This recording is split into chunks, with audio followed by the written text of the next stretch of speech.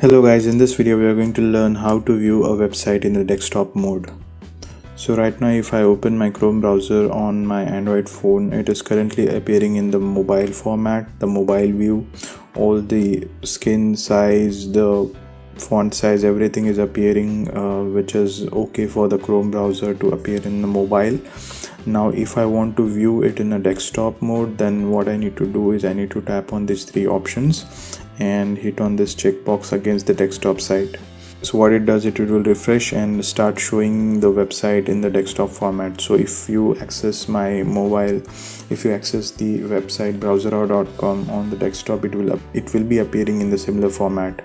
Now if I navigate to any other website, then you would be able to see in the similar format, say like this Wikipedia, which is now appearing in the full-fledged desktop format instead of the mobile format.